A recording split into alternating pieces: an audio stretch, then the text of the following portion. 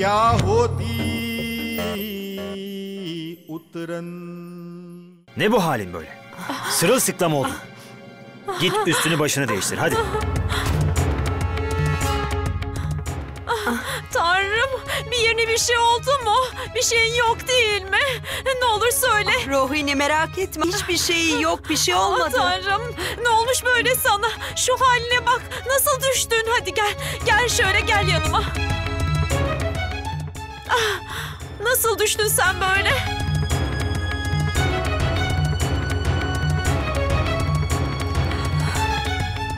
Bir şeyin yok değil mi? Bir yerine bir şey oldu mu? Maharaş. O kim?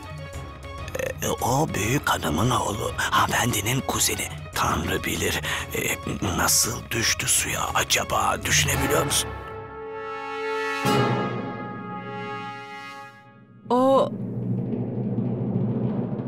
O büyük hanımın oğlu mu? Evet Damini. Onun oğlu. Peki ne olmuş?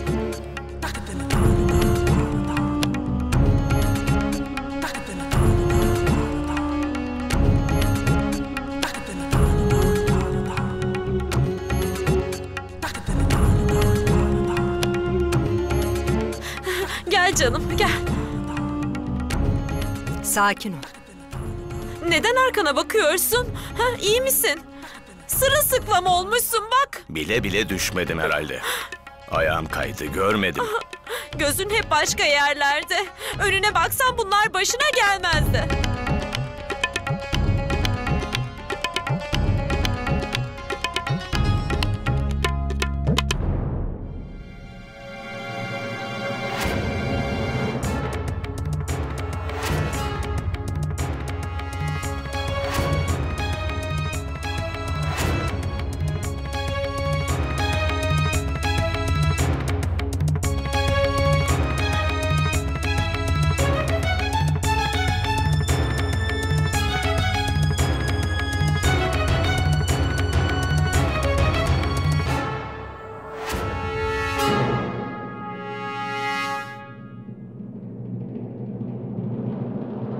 Abla.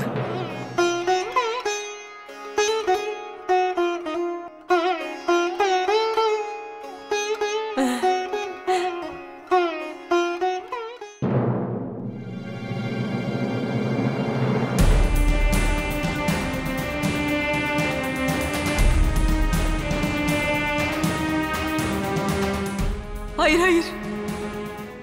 Nasıl olur? Böyle olmuş olamaz. Ha, senin yanlışın var. Olmamalıydı ama oldu, ne yapayım? Her ne yaşandıysa doğru değildi. Ancak artık dinle beni.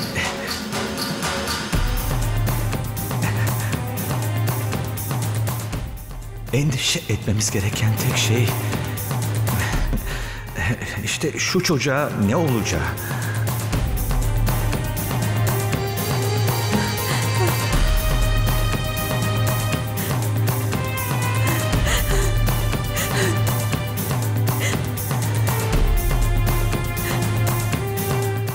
Bak, çok zamanım yok benim. Kendini düşün lütfen. Çocuğun geleceğini düşün. Lütfen bunu yap.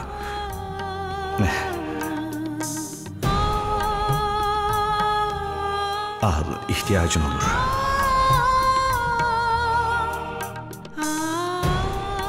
Hayır, hayır. Para istemiyorum. Hayır, hayır deme abla, biliyorum. Para her zaman lazım olur. Hadi al. Hayır, hayır gerçekten istemiyorum. Hayır efendim.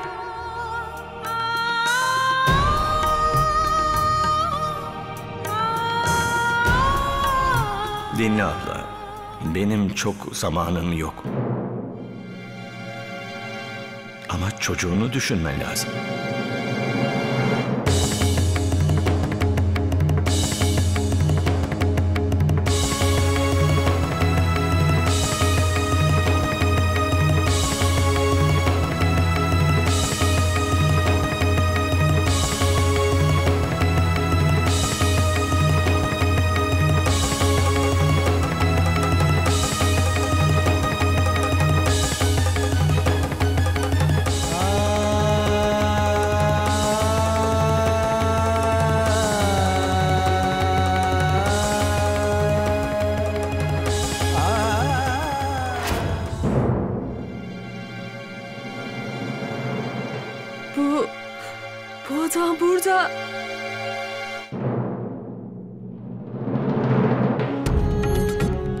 Puşkar oğlum, yakayı ele verdin.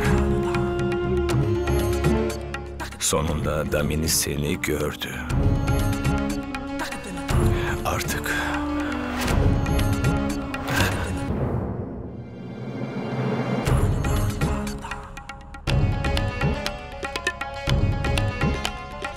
Kim gördü seni?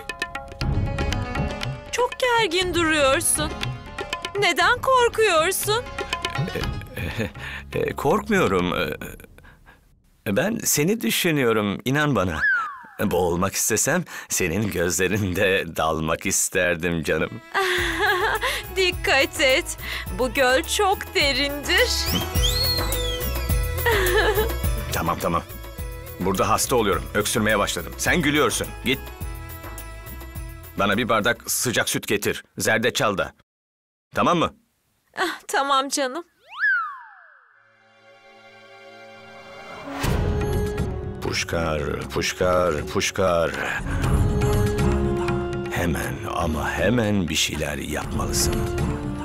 Damini kimseye bir şey söylemeden oyununu oynaman lazım. Ve bu oyunu çok iyi oynaman lazım.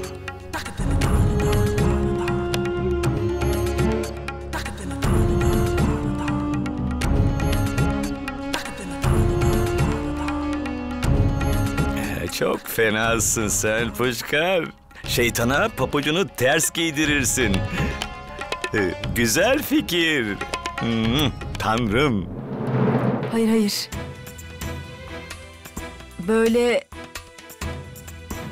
Böyle bir şey olamaz. Hayır. Ben yanılmış olamam. Oydu. Evet.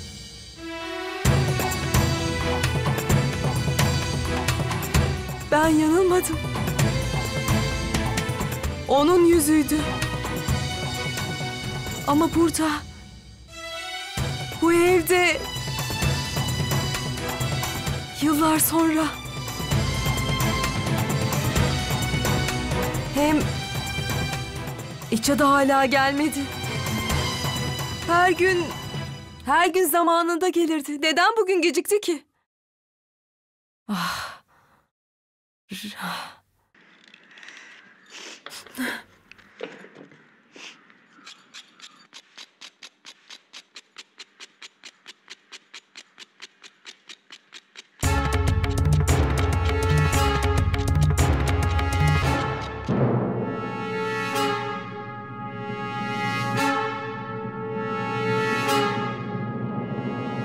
Hatırlıyorum. Evet. Hem de gayet iyi. Oydu. Rajander'in arkadaşı olduğunu söyledi. Evet. Öyle söyledi. Hatırlıyorum. Ha evet o. Ama nasıl onun arkadaşı olabilir? O büyük hanımın oğlu ve hanımefendinin kuzeni. Onun arkadaşı nasıl olabilir anlamıyorum.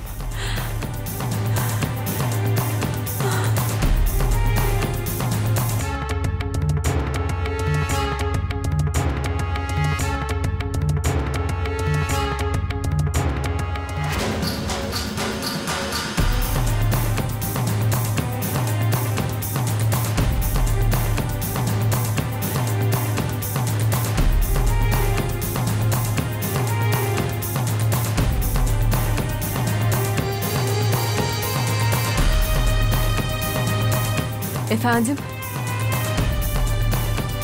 Siz miydiniz? Ben bir yanlışım var diye düşündüm. Siz büyük adamsınız. Mahallemize gelmiştiniz değil mi? İçça'nın babasının arkadaşı olduğunu söylemiştiniz. Evet. Öyle hatırlıyorum. Evet, söylemiştiniz. Ama siz Bay Thakur'un akrabasısınız. Ve büyük bir adam benim kocamın arkadaşı olamaz. Büyük olmuşum, küçük olmuşum. Ya da kimin akrabasıyım, şimdi bunu düşünmenin zamanı değil. Kader seni karşıma yine nasıl çıkardı bilmiyorum. Damini. Adın buydu değil mi? Dünyada bir sürü insan var. Ama bazı insanlar işte böyledir. Onlar peşini bırakmaz. Sen kızınla evde yalnızdın değil mi? Sana bir haber getirmiştim.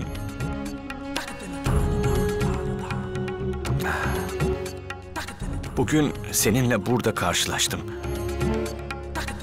Biliyor musun, seni ve kızını burada gördüğüm zaman dostuma karşı görevimi yaptığımı düşündüm. Kızının okula gittiğini gördüğüm zaman çok mutlu oldum. Sen benim arkadaşımın karısısın. Bu yüzden seni düşünüyorum. Kızınla seni gördüğüm zaman inan ki çok mutlu oldum. Çok şükür bu evde benden başka senin kocanı bilen yok değil mi? Öyle değil mi? Yok.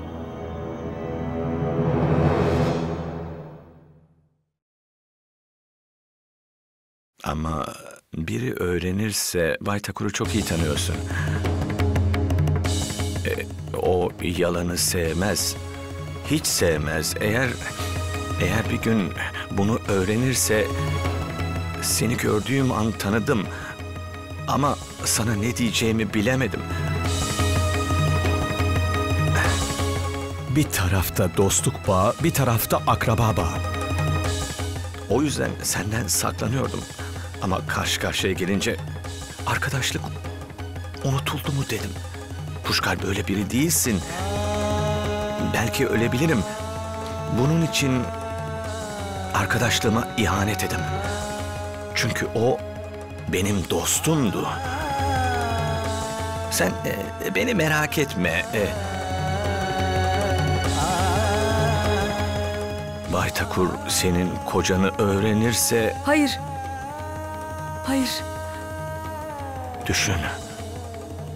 Bak, kızın şimdi okula gidiyor ve hayata yeni başlıyor.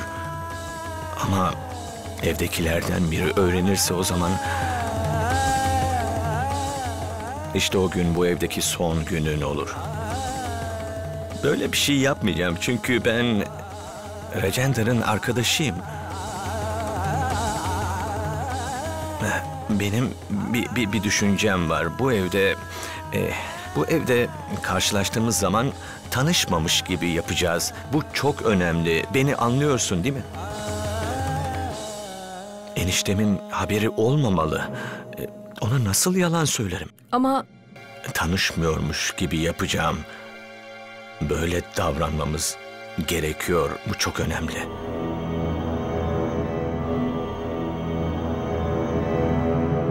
tamam.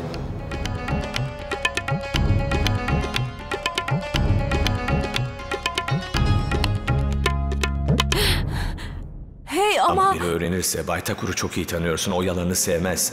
Bunu öğrenirse bir gün... Düşün. Bak, kızın şimdi okula gidiyor. Hayata yeni başlıyor. Ama evdekilerden biri öğrenirse o zaman bu evde son günün olur. Biliyor musun? Puşkar suya düştüğünde çok sinirlendi. Rohini önce korktu. Fakat sonra gülmekten kendini alamadı. Bunları görünce Puşkar daha da sinirlendi. Çok eğlenceliydi teyze, gerçekten. Bu Puşkar da bazen çocuk gibi davranıyor. Suya nasıl düşmüş? Aklımız başka yerde olduğu zaman gözümüz bir şey görmez. Ve ayağımız kayıverir.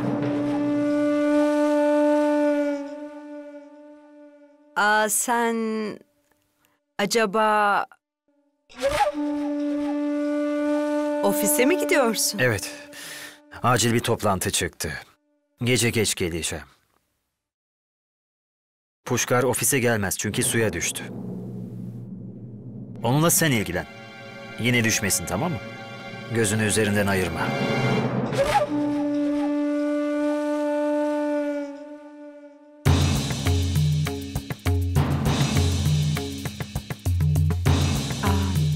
Teyzeciğim, sen ona bakma lütfen.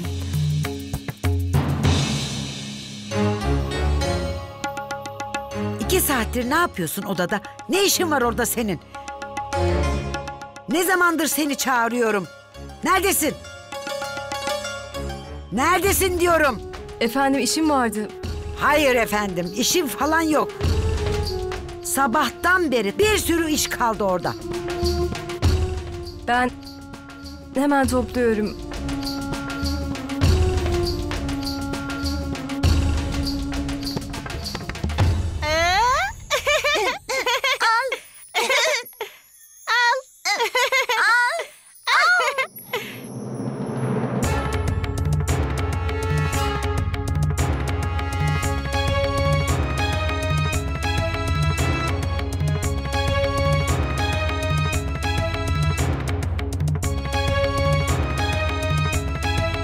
Ama artık olan oldu. Artık yapacak bir şey yok. Ama o çocuğa ne olacak? Ben onu düşünüyorum sadece. Endişeliyim.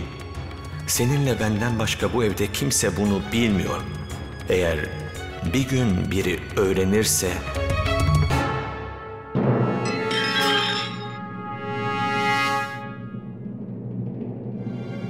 Ne yapıyor bu beceriksiz? Ha Tanrım, sen ne yaptığının farkında mısın?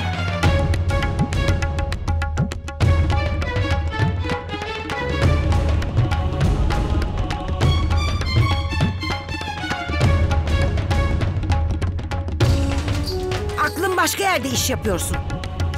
Aklın nerede senin? O ne kadar pahalı biliyor musun? Bunun parasını kim ödeyecek şimdi? Bir hata yaptım. Hata yapmış. Söylesen de bir şey değişmiyor zaten. Kabul ediyorsun ama değil mi? Hata yaptın. O zaman ödeyeceksin bunu. Efendim maaşımdan kesin. Aa, şunun bakışına bak, maaşımdan kes diyor bana bir de. Sanki binlerce rupi kazanıyor. Onun fiyatını biliyor musun sen? 5000 rupi verebilir misin? Nereden getireceksin o parayı?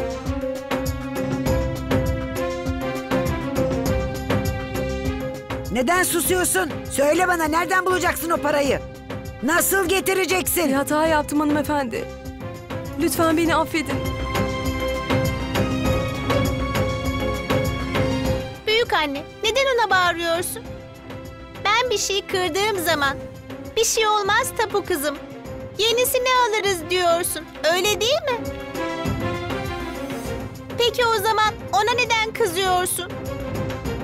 Orada duracak mısın hala? Topla şunları, her yeri temizle. Bu hizmetçinin yüzünden bütün günümüz mahvoldu. Tanrım sen bilirsin.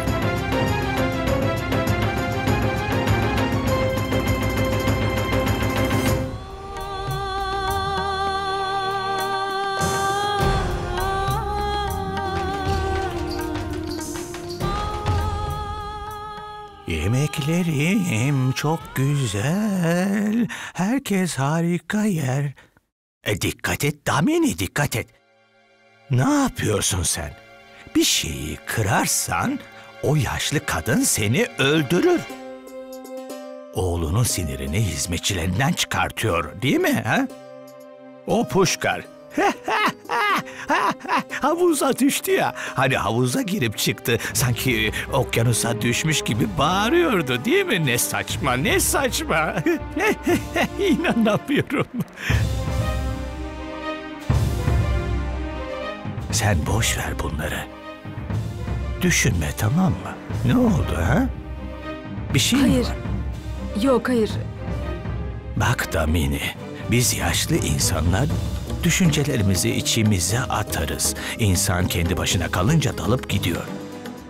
Dertlerimizi biriktirmeden birlikte paylaşmalıyız. Ne oldu söyle ha? Sana ben yardımcı olayım.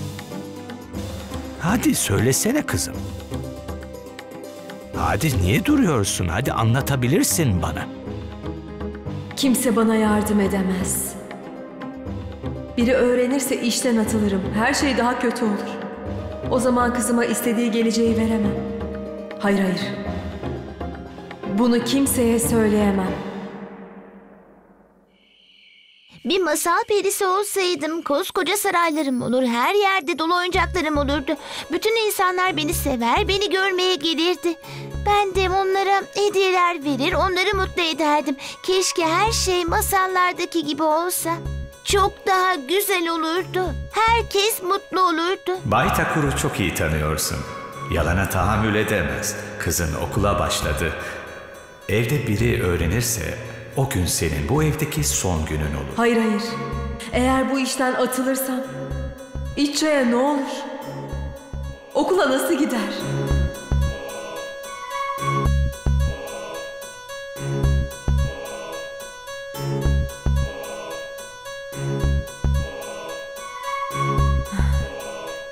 Anne!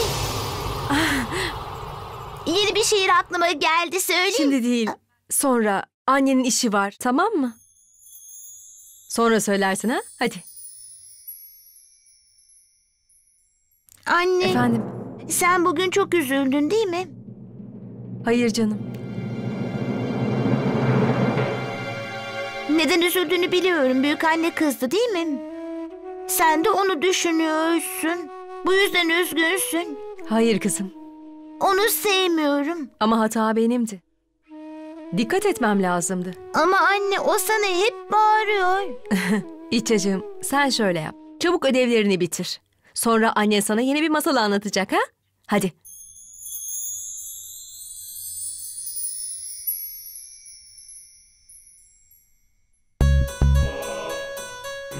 Daha okula yeni başladı. Hanımefendiden para aldım. Yani aylarca borç ödeyeceğim. Eğer biri İchcha'nın babasını öğrenirse...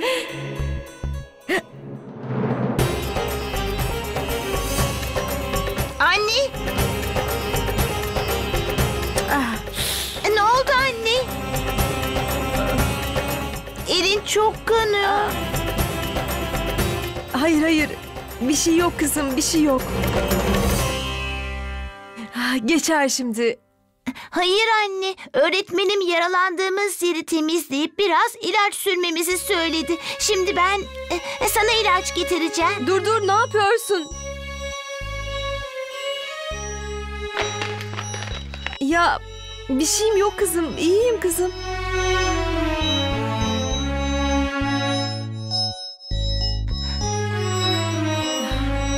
İlaç bitmiş. Ben gidip getireyim. Hayır. Gerek yok kızım. Yarın iyileşir. Bak sen dersine çalış. Bu bezi saralım şöyle, tamam mı? Al. Hah. İşte tut.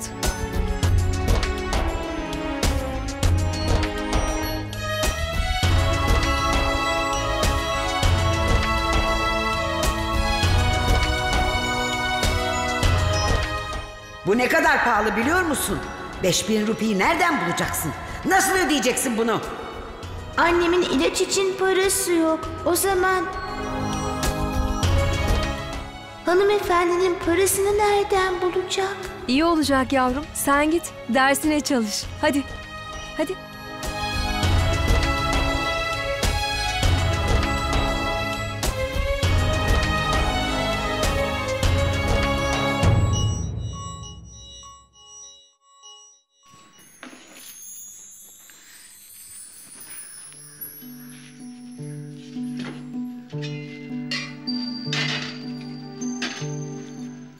Anne, kitap okuyorum.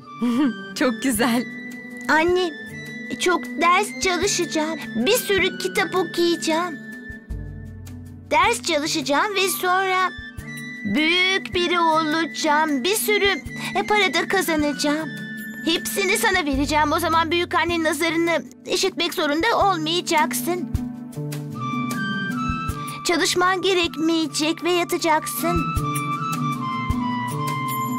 Eşyaya bir şey olursa diyeceğim ki boş ver anne, yenisini alırız.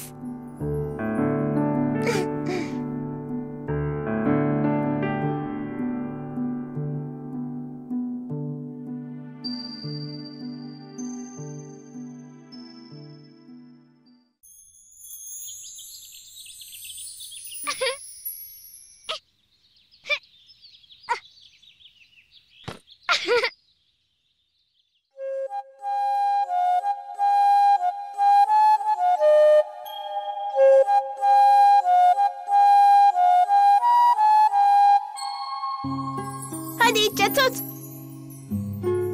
Tapu. Bu ne? Bu yara bandı. Dün yaralandım da. Tapu. Sonra kanadı mı? Hayır, sadece birazcık yani. Hiç ağlamadım. Annem de bana yara bandı yapıştırdı. Tapu. Buna yara bandı mı deniyor? Evet, yaran hemen iyileşiyor.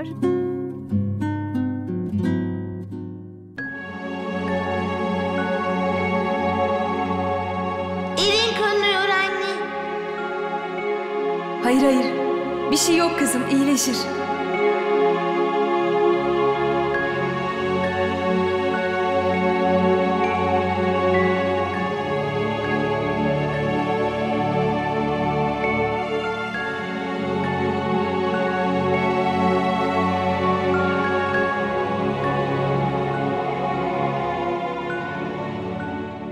Ne oldu İçça? Ne düşünüyorsun? Benim çok para kazanmam gerekiyor. Ama para kazanınca ne yapacaksın? Ben büyük biri olmalıyım. O zaman annem çalışmayacak. Senin baban gibi büyük bir insan olacağım. Ama İçça, okuluna daha yeni başladın. Büyük bir insan olman için çok çalışman lazım. Okulunu bitirmelisin. Sonra üniversite. İçça, hangi üniversiteye gideceksin? Onu bilmiyorum. Biliyor musun? Babam beni Amerika'ya gönderecek. Babam bana mutlaka önemli biri olmalısın diyor. Hem de çok önemli biri.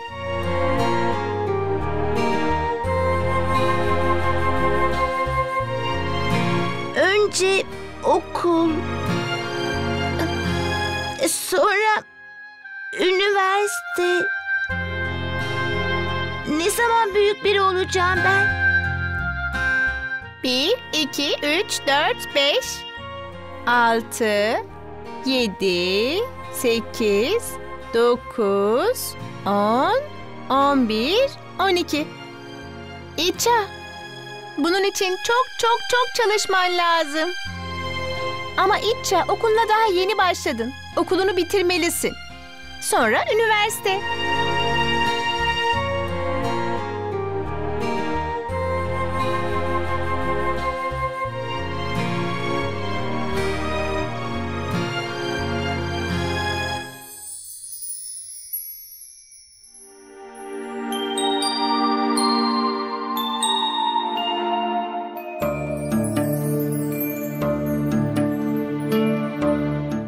Büyük bir insan olman için çok çalışman lazım.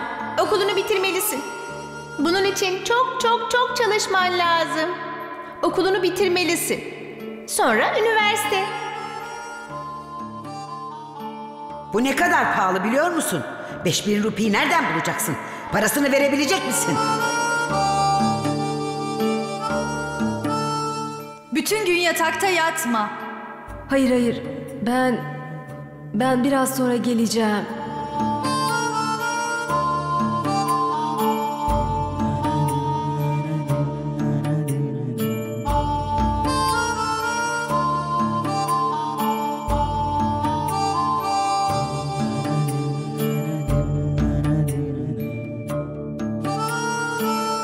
Elin kanıyor anne.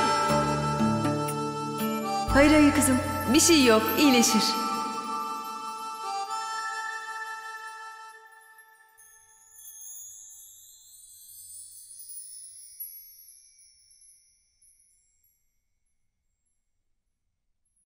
Anne.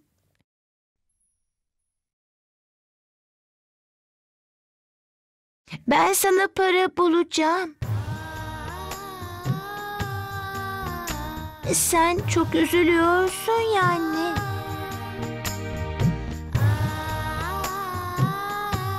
Buna asla izin vermeyeceğim. Ben çok para kazanacağım. Ben sana neden kızdığını çok iyi biliyorum anne. Ona 5.000 rupi ödersen o zaman sana kimse kızmaz. Ona büyükanneye parayı vermelisin anneciğim. Ben sana o parayı getireceğim. 5.000 rupiyi sana getireceğim. Elimden geleni yapacağım anneciğim.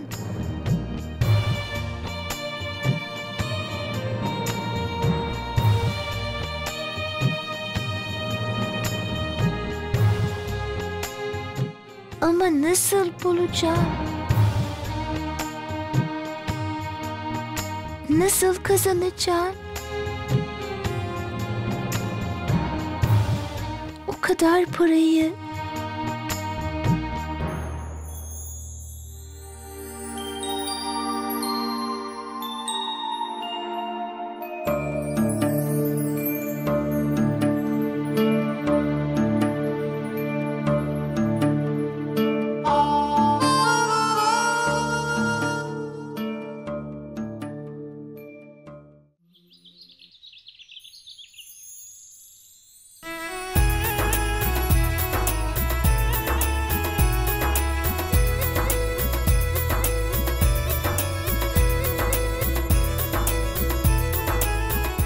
Gelin tamam artık bitirelim. Bugün Puşkar'ın işine başlamasının ilk günü, geç kalma. Bu Jogi'nin hiç hoşuna gitmez. Eğer geç kalırsan Tanrım sen bilirsin. Güzelce, özenerek çalış, tamam mı canım? Çok para kazan canım. Hep mutlu ol. Puşkar, önceki yaptığın hatayı bir daha sakın yapma evladım. Güzel davran. İyi bir çocuk ol. İşini iyi yap, olur mu yavrum? Anne, göreceksin. Eniştemin kalbinde öyle bir yer edineceğim ki sabah akşam dilinden adımı düşürmeyecek. Puşkar, Puşkar, Puşkar. Evet anneciğim, dediğim gibi olacak. O çok farklı bir anneciğim. Taşa dokundu mu altın eder onu anneciğim. Yani belki... Biraz abarttım anneciğim ama... Biliyorum eniştem ona hala kızgın. Biliyorum yani eminim onu affedecektir. Gelin, sen bir şey söyleme, önemli değil. Puşkar gidiyor. Sen de ablanın gönlünü al, o da mutlu olsun. Oldu mu yavrucuğum? Tamam, gidiyorum. Kaymak ye de öyle git.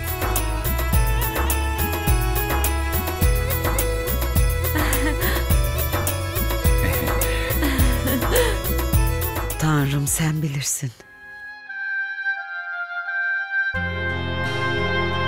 Çok para kazanacağım.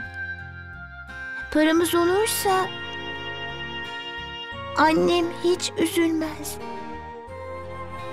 İçça, sütünü iç kızım. Bardağa koydum.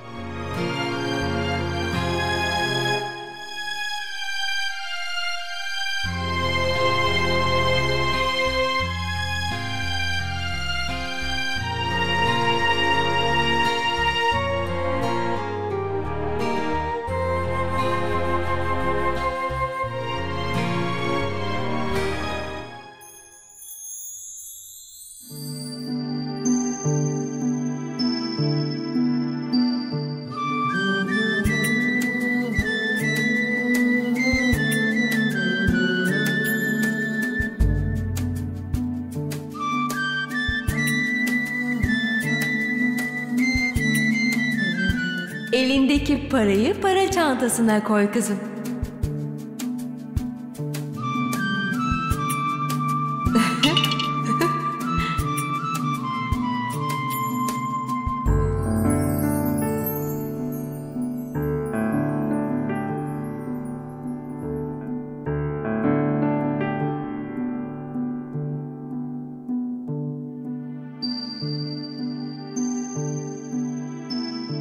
Neden buna para koyuyorum?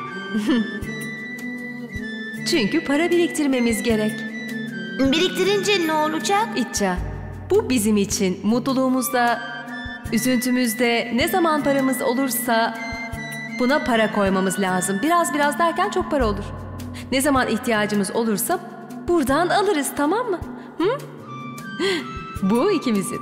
Seninle benim bankam. İçça'yla benim bankam. Annem para istiyor, değil mi? Ve ben anneme bir sürü para vereceğim.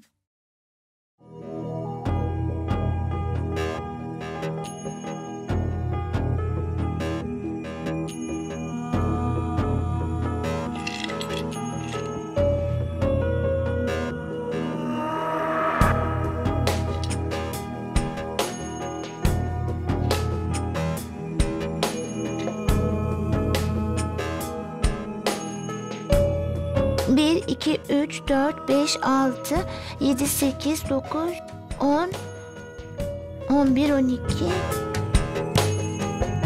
ve 50. Bu 50 rupi. Ama annem için 5000 rupi kazanmalıyım.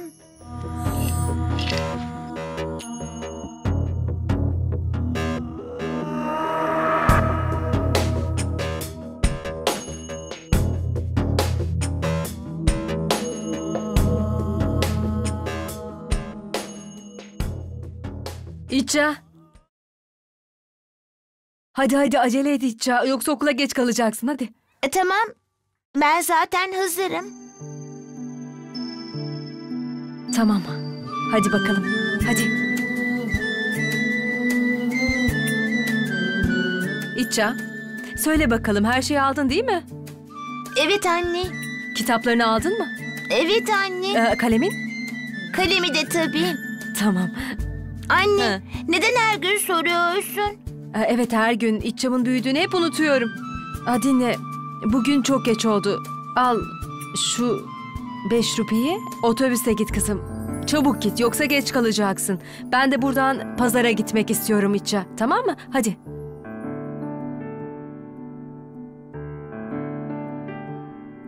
İçça, otobüs kalabalık olur ya, binerken ön taraftan bin kızım, ön taraftan. Tamam mı?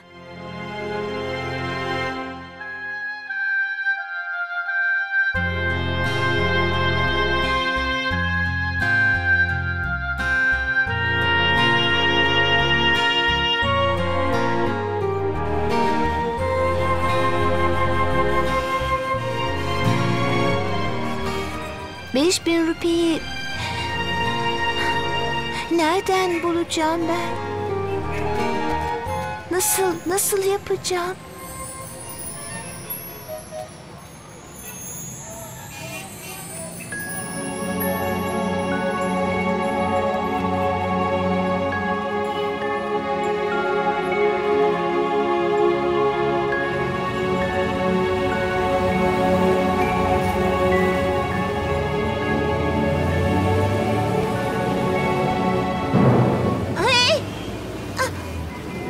Otobüs gitti. Abi, bir dahaki otobüs ne zaman gelir? Herhalde 15-20 dakika sonra gelir kızım. Ne yapacağım şimdi?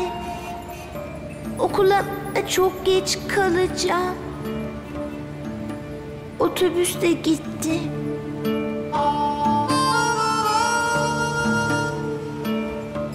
Ama ne olursa olsun annem için 5000 rupi kazanmam gerekiyor.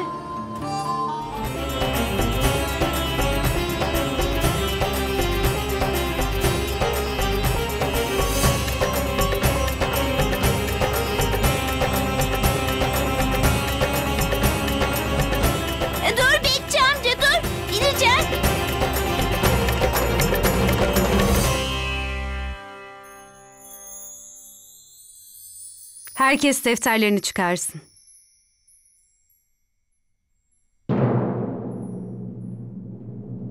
Girebilir miyim? İçça, bugün neden geç kaldın? Özür dilerim. Otobüsü kaçırdım. Tamam canım. Ama bir daha geç kalma. Yoksa dışarıda beklersin, anladın mı? Özür dilerim öğretmenim. Bir daha geç kalmayacağım. Tamam.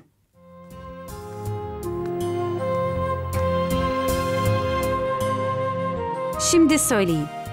1 mango 5 rupi ise 5 mango kaç rupi eder? 25. Bunu defterinizde yazın.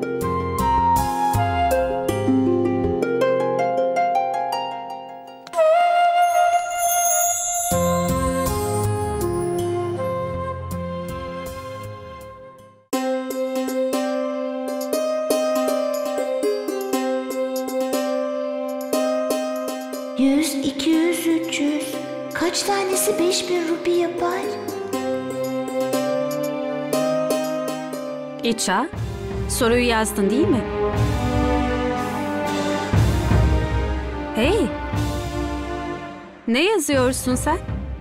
Hem geç kalıyorsun, hem de soruyu yanlış yazıyorsun. Aklın nerede? Tamam, hadi.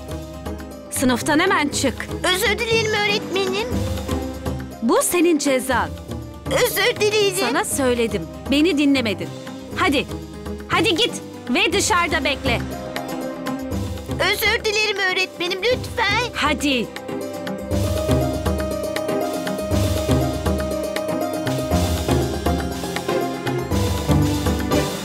Herkes ikinci soruyu yazsın.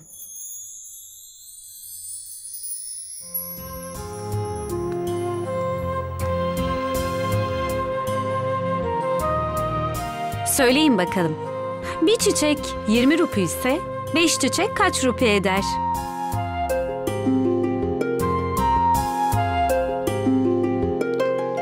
Öğretmenim. Bir çiçek 20 rupi etmez ki. 5 rupi eder. Bir çiçek 5 rupi eder. 2 çiçekse 10 rupi eder öğretmenim. 3 çiçek de 15. 20 rupi ile tamına 4 çiçek alabilirsiniz. Evet, kesinlikle. Öğretmenim, o kadar pahalı bir çiçeği kimse almaz. Benim Cookie diye bir arkadaşım var. Ve o trafik ışıklarında çok güzel çiçekler satıyor. İsterseniz ona sorun. Tamam söyle. Bir çiçek 5 rupi ise 5 çiçek kaç rupi eder? 25 rupi. Çok güzel, doğru cevap verdin. Ama öğretmenim, daha çok çiçek alırsak arkadaşım Cookie daha çok sevinir. O çiçek satıyor ya. O yüzden dedim ben de. İçça, içeri gel. Gel. Teşekkür ederim. Çok güzel. Dersi anlıyorsun. Hı? Otur.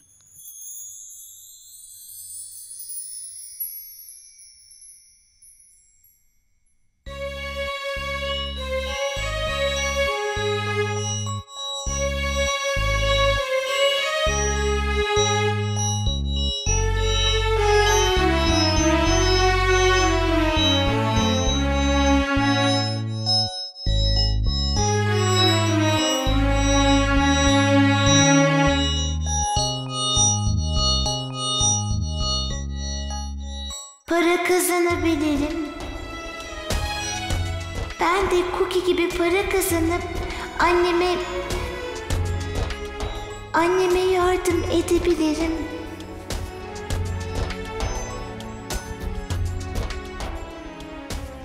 Bu soruları yazıp evde cevaplayın. Yarın hepsini kontrol edeceğim. Anlaşıldı mı?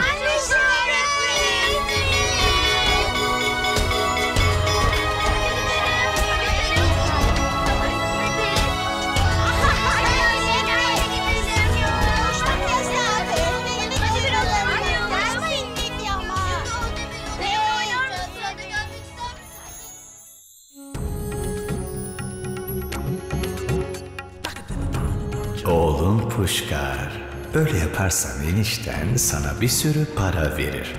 Bu şekilde davranırsan var ya, senden çok etkilenir.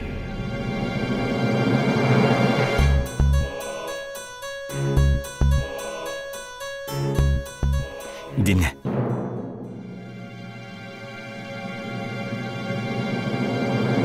O gün sana bir şey söyleyecektim. Ancak buna fırsatım olmadı. Bak, bir yardıma ihtiyacın olursa bana söyleyebilirsin. Dostluğuna saygım vardır. Kızın 2 yaşındaydı değil mi? Nasıl da büyümüş. Çok tatlı olmuş. Ona ne isim verdin? Söylesene bana, neydi adı? İçça. Aa evet, İçça. Dersleriyle alakalı yardıma ihtiyacın olursa bana söyleyebilirsin.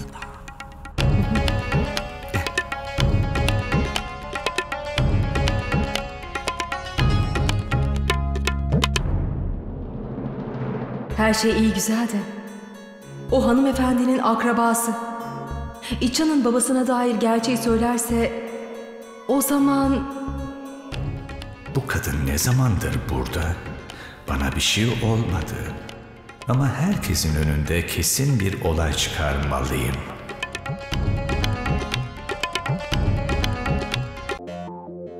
नन्हे नन्हे से हाथों में गुड़िया पुरानी किस्मत अपनी तो जैसे कोई रूठी नानी नन्हे नन्हे से हाथों में गुड़िया पुरानी